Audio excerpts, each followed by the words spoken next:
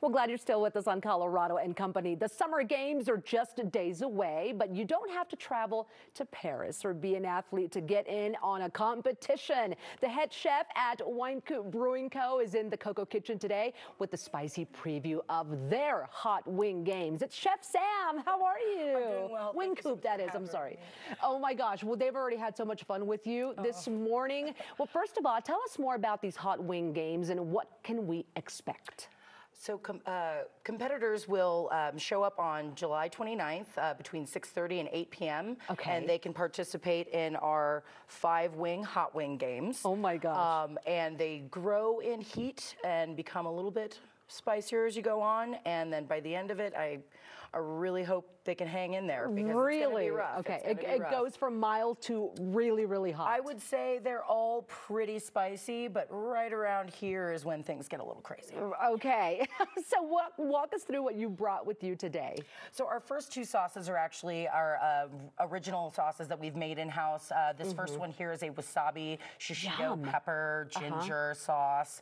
Our second one over, which was the brainchild of my executive sous, Corey Smith, chipotle adobo, absolutely delicious.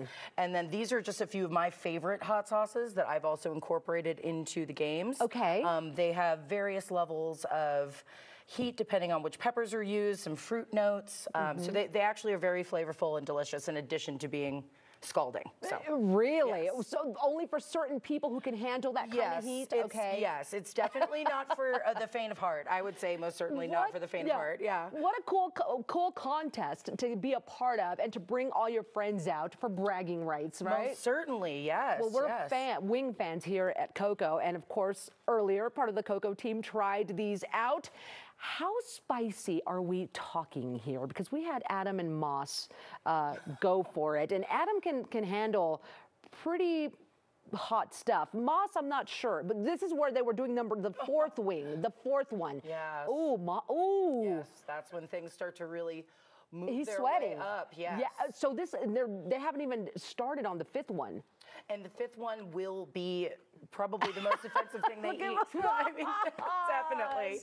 Oh. Honestly, I think they did very well considering what they were up against. Oh, there goes the milk. He's got to wash that down as soon as possible, I'm sure. And Adam says he did fine, even with the hottest one. Look at him. I mean, really, look. Yeah, he is in his element, really. It's really impressive. Yeah, no, I'm not that powerful. I've seen him take down some pretty hot stuff. Now, what was the inspiration behind the sauces, Chef Sam, and the inspiration behind making this a competition?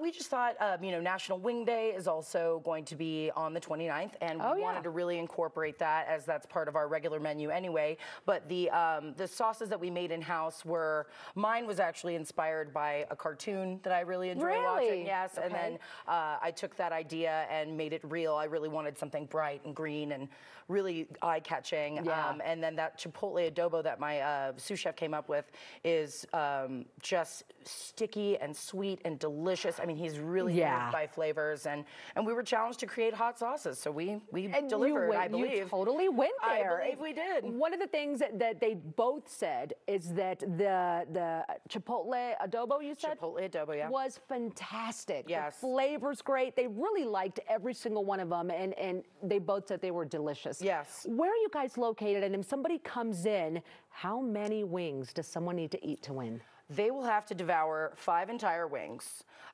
with no water, no milk. My God. To even get to a point where they can place towards the end there. Okay.